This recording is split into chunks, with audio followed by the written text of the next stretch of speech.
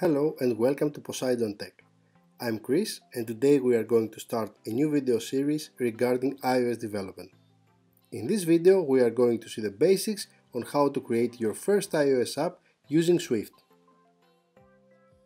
For this tutorial you will need xcode.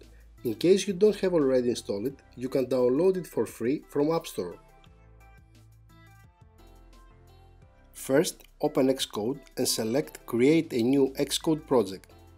Make sure that you select Single View App under iOS category and press Next. Give a name in your app and once again press Next. Then select where you would like your project to be stored. Once your project created, you can navigate to the project files from the project navigator on the left.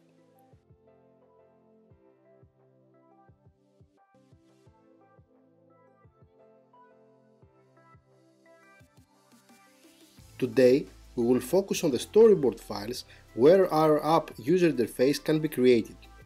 An additional view controller shall be added since we will create a dual view app. The second view can be added by just drag and drop view controller from the object library on the right bottom corner. Let's change the background color on each view in order to be more easy to distinguish them.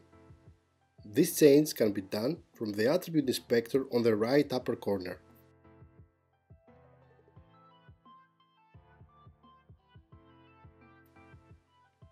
Now let's add some objects.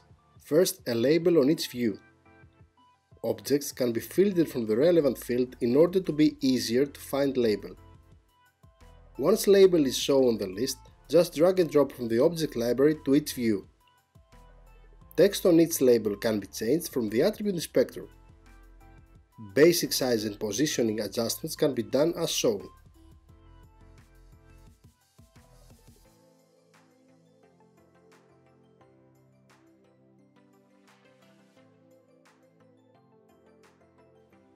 Of course, this is not the best way to adjust size and positioning on objects, but for now we'll stay with this.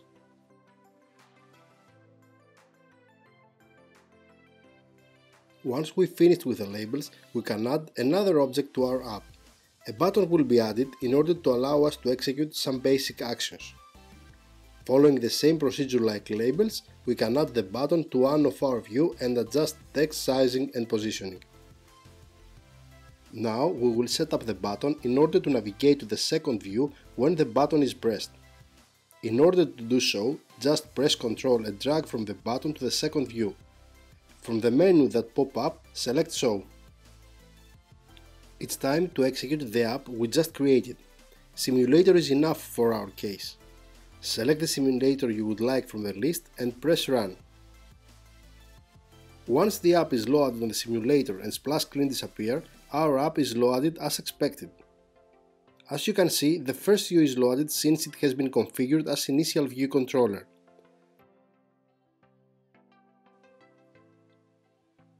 When we press the button we just created, our app navigates to the second view. The problem is that our app does not provide an option to navigate back to the first view. Let's fix it. Select the first view and from the menu go to Editor, Embed in, Navigator Controller.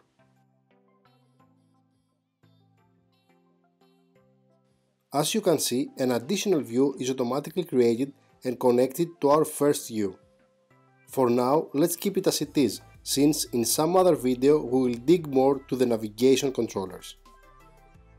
Let's run again our app to check if lack of navigation bug has now been fixed.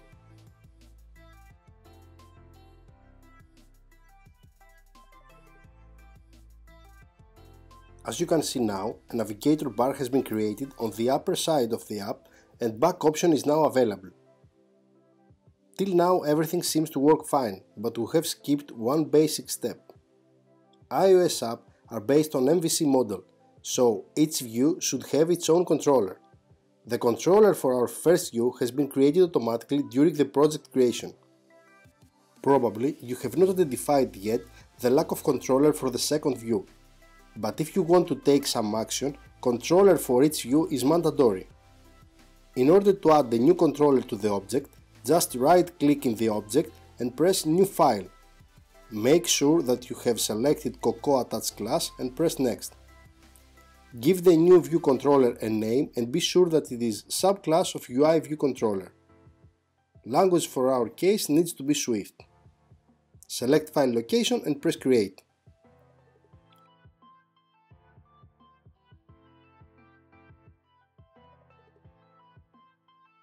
In order to connect view objects to the assigned view controller, go to Assistant Editor. According to the selected view on the storyboard, the relevant view controller will open. As you can see, this worked for the first view, but not so good for the second view. This is happening because we have not assigned second view controller to the second view.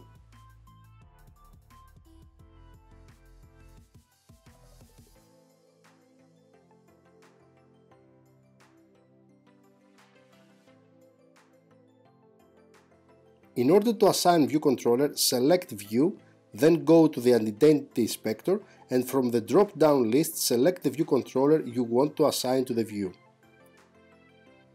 Now it's time to connect the object of each view to the relevant controller. In the Assistant Editor, select Object and while pressing Ctrl, drag and drop to the view controller.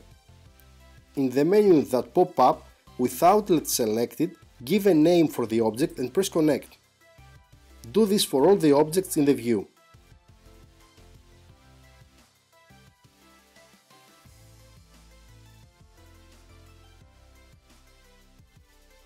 In Buttons case, apart from the outlet, we can create the action as well. Following the same procedure like outlet, select action from the relevant list, assign a name and press Connect.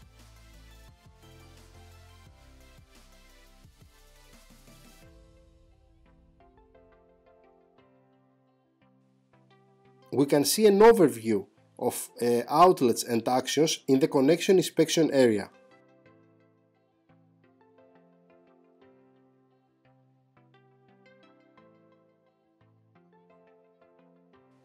The same procedure we should follow for each view.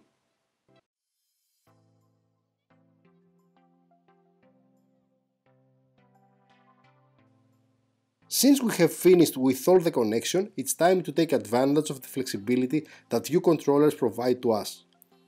Let's change the text of the label on the second view during app execution. In order to do so, we will go to the view.load function, which is executed after relevant view is loaded, and we will assign a new text to the label. The text of the second view label was second view, but we will change it during view load through view controller to welcome to the second view controller.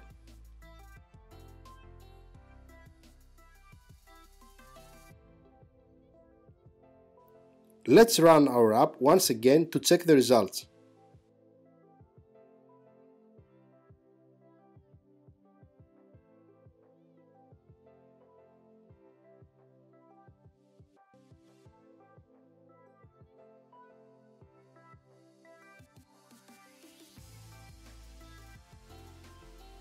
Exactly what we were expecting. That's all for our first video on iOS app development. I hope you enjoyed it.